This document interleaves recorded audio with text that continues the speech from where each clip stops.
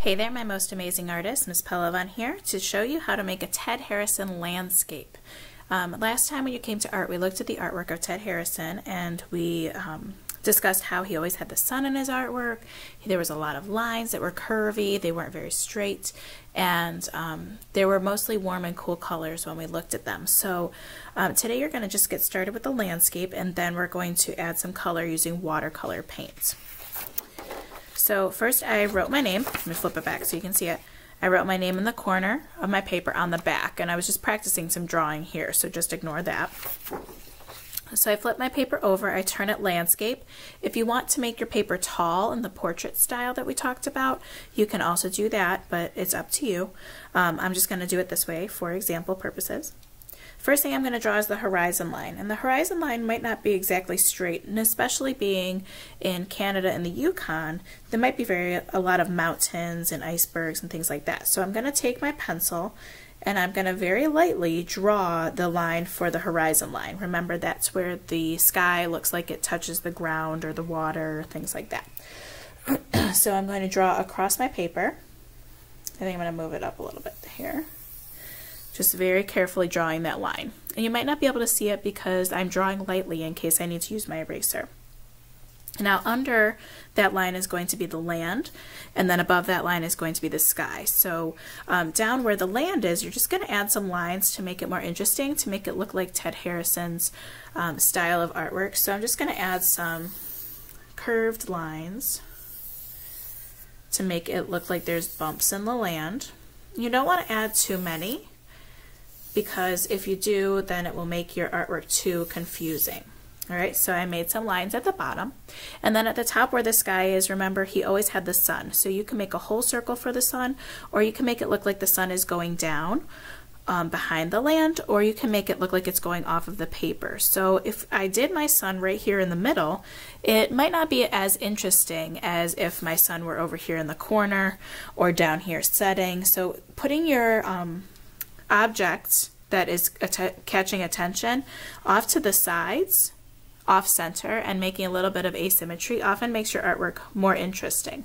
So I think I'm going to put mine over here, and it doesn't matter what size you make your sun. You can make a small sun, you can make a big sun, you decide. And then you're going to draw some texture lines coming out from the sun. Make it a little curvy. You could even make some lines coming out from the sun this way, like the sun's rays. You decide. It's your artwork, but I want you to make repeated lines to fill up the space for the sky. And just try to remember where that horizon line is, because you're going to need to put only warm colors in the sky and then only cool colors at the bottom. Now, before we start painting, you're going to use a black crayon to trace over top of your lines, so that it's easier for the paint to stay inside of those spaces. So I don't have to be super duper careful about my colors touching, because crayons have what's called wax in them, and the wax resists the paint, which means that it does not like to be friends with the paint. It says, get out of here. So I'm just going to take my black crayon and I'm going to push down pretty hard, and I'm just tracing over top of all of the lines that I drew. Every single line. And if it goes off of a line, that's okay. It'll still look really nice. And if you want to change part of your line, you can do that too. Okay. Just keeping it simple with a simple landscape. Now I'm going to trace the horizon line. I apologize for my hand being over top of the artwork, but that's where my hand needs to be so I can color. Now I'm going to trace the lines in the foreground. That's the part that's closer to me.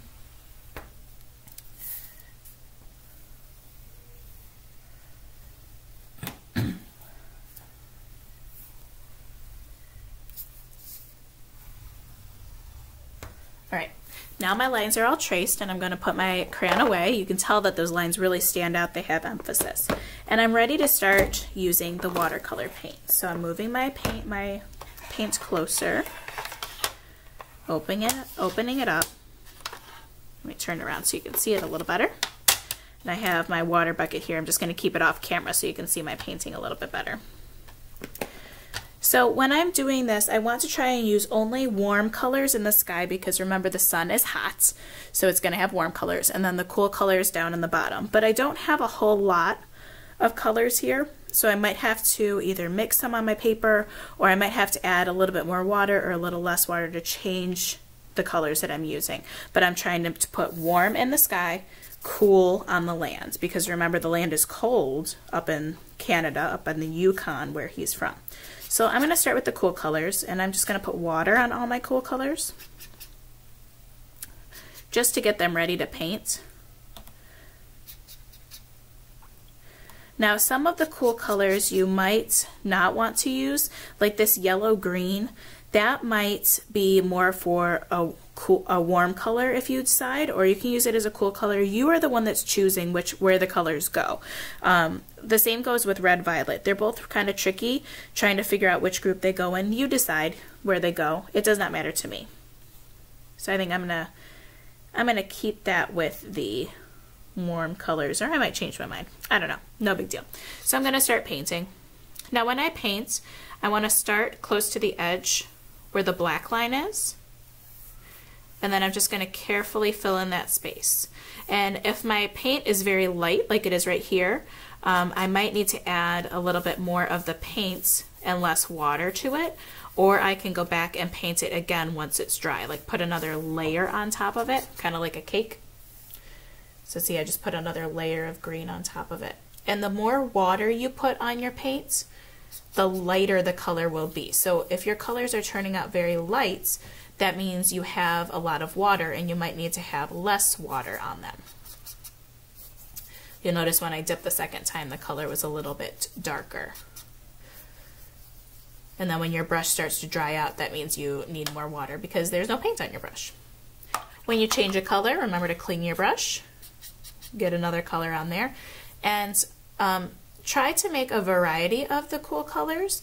Don't make it all the same. I know a lot of people really like this blue I'm using. They think it's really pretty. They really like it. That's their favorite color.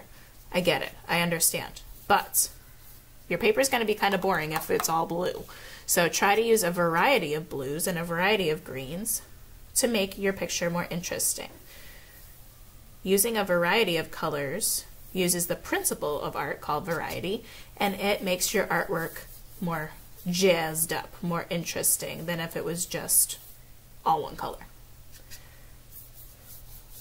And also if you create a variety of these colors, like some light blue, dark blue, it'll make your artwork more interesting. It'll also make the viewer who's looking at your artwork more interested in your work, and they will also be able to look at more parts of it, because they're looking to see what all the colors are. Now I'm doing all the cool colors first, and then I'll do the warm colors, but you can decide what you want to do. If you want to put a little bit of warm colors up in the sky so you remember that next time you're going to be painting those colors, you can go ahead and do that. You don't have to, you decide.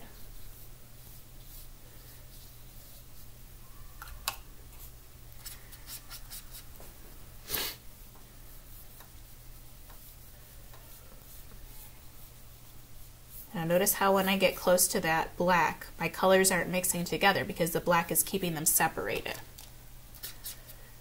That's really important that you have those black lines there, because if you don't, then your colors will mix together and then it won't look nice and neat.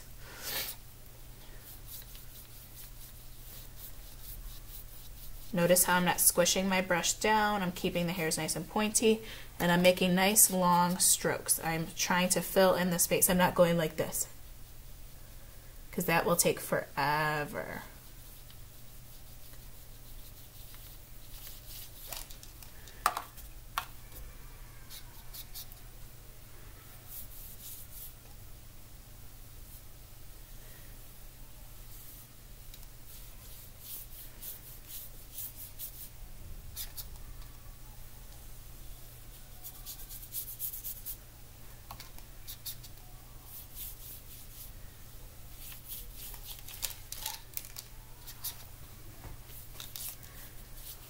Now this will take a long time. You will have enough time to work on it, don't worry. There we go. The land is all done. And now I'm going to do the warm colors for the sky, but I'm actually going to flip the paper over so that I don't bump any parts of the cool colors. So it's easier for me to paint close to the bottom because that's easier for me to reach. So I'm going to put some water on all my warm paint just to get them ready to use. And notice I didn't use any brown or black or white because we want our artwork to be colorful today. Black and white are colors, but they're not as colorful as the colors we're going to be using. So I'm just stirring up some of my paint, making it ready to go, and then I'm going to get painting.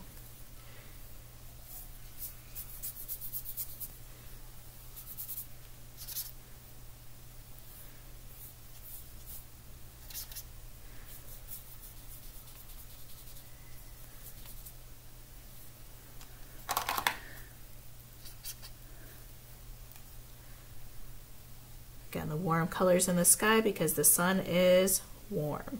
Cool colors on the ground because the ground is cold in Alaska.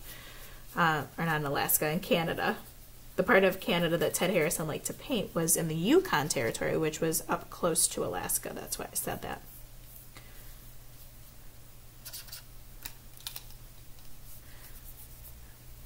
What kind of animals do you think would live up in the Yukon Territory where it's really cold?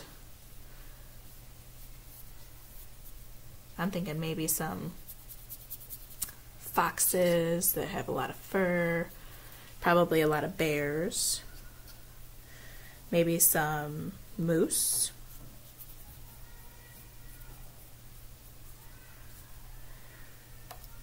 Thinking of some animals that might live up in the Yukon just to pass some time while I'm painting here. Now you'll see right here some of the red got into that red-orange and it's starting to mix together. So that's why it's important to stay close to your crayon line because you don't want it to go into those other colors. Not that it'll look bad, but if it's a warm color mixed with a cool color, that doesn't really mix very well sometimes. Red and blue mix together to make violet, but that's the only exception. Well, and yellow and blue make green. I guess that's not true. Oh well, I make a mistake every once in a while. And if the colors mix together, it's like a little happy accident and might make a new color.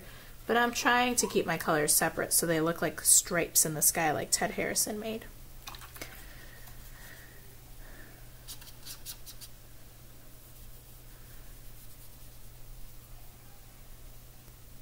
A little peek of that color in there.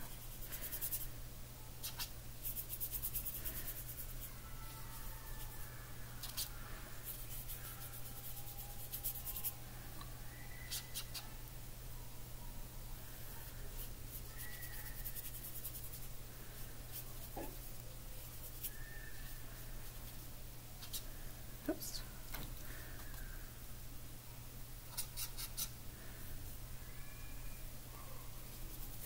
Now this is where this yellow-green color looks more yellow to me, so I'm using it in with the warm colors, but you can choose to use it with the cool colors if you want to.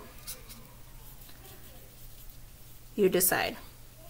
Those colors are a little bit tricky to decide, but it's up to the artist to make that choice.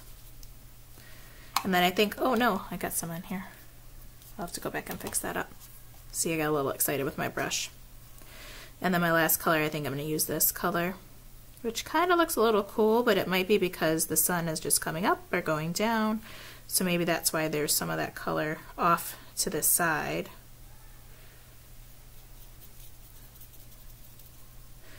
Very good. Alright, so now my landscape is complete. I'm going to go back and fix up some of this part over here because I got some yellow there. I can just cover it up a little bit. If it stays there, it's fine. It's not a big deal. I'm not going to worry about it. We splash every once in a while. So, as you can see, my landscape is finished. I have warm colors in the sky, cool colors on the ground, trying to make a separation between them using that horizon line. When you're all done, your paper goes on the drying rack. You carry it with 2 hands. Make sure you carry it like your lunch so you don't rip it, drop it, any of those bad things. And then when you get back to your seat, you're going to close up your paint, put it back on the blue tray, and you may get a free draw paper to draw quietly at your seat if you have any time left. Remember to clean up when the timer goes off. And if you have any questions, you can feel free to ask the art teacher in training closest to you for some help.